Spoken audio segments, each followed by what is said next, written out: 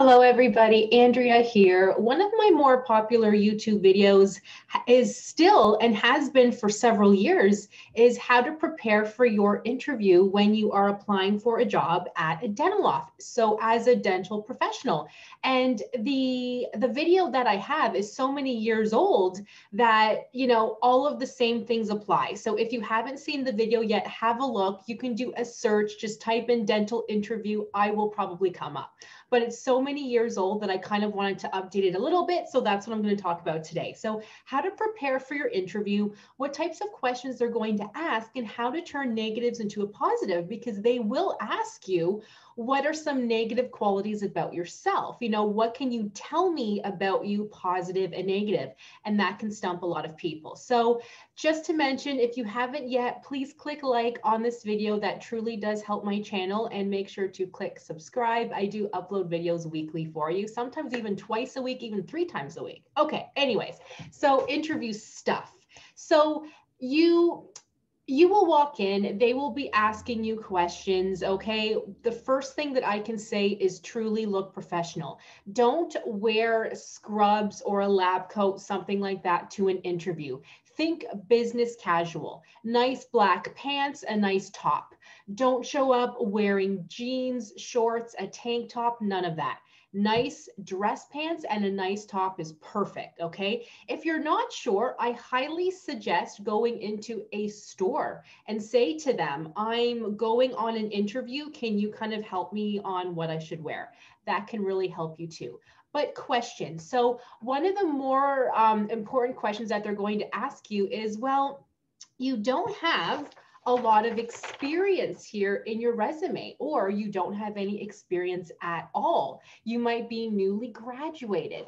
When I started working in a dental office, I worked at Subway. Yeah, I was a sandwich artist. And then I literally applied to be a dental assistant. So I had no experience whatsoever. How I sold myself was, well, working at Subway, I dealt with customers all day, every day. I took the evening shifts that nobody wanted. I took the weekend shifts. You meet all kinds of people on those shifts, but I can honestly say I loved it. It kept me on my toes. I love working with people, and I know that I will love working with your patients because I really enjoy interacting and talking with patients. So that can help. Another negative could be, well, you haven't worked in a dental office before. Can you kind of, how do you know you're going to be a good fit for this office?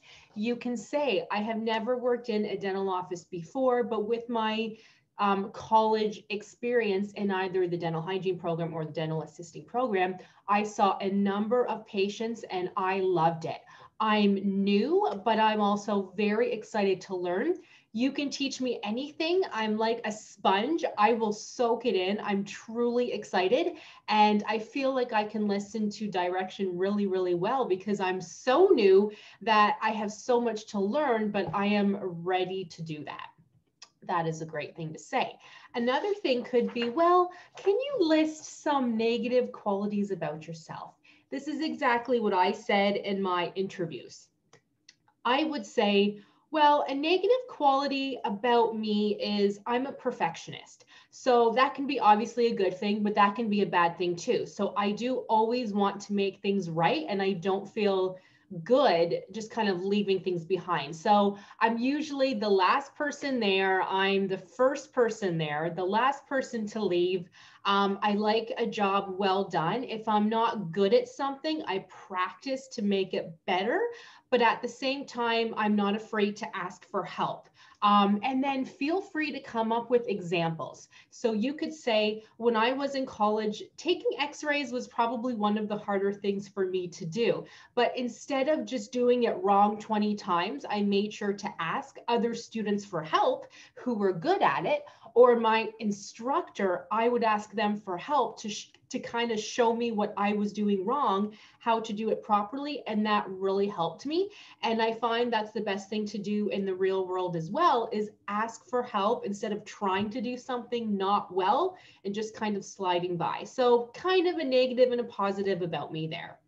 See, Doesn't that sound great? If I was listening to me, I would say to myself, wow, she's being honest. She gave a real example of what she had gone through.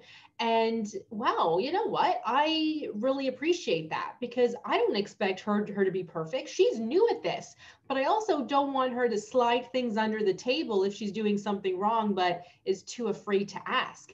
And that's another thing. You should say, I'm not afraid to ask questions.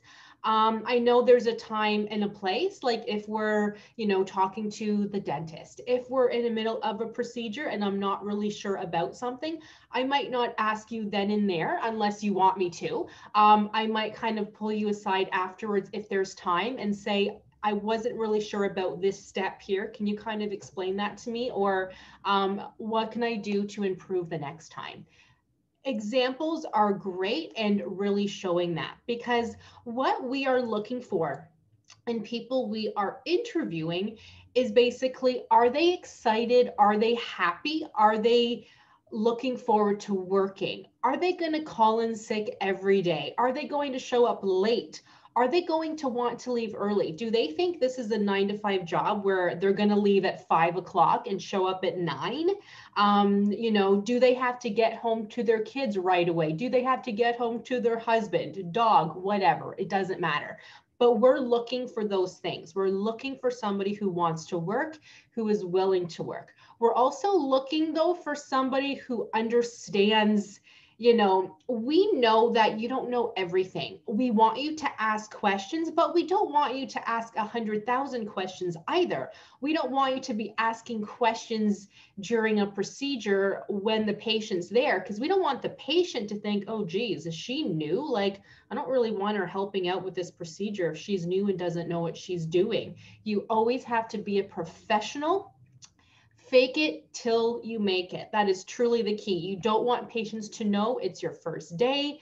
Just fake it till you make it. So comment below, you guys, if you have any questions. Please like this video if you like it, of course, and make sure to click subscribe because I do upload videos often. Thank you guys for watching, and I'll see you in the next one.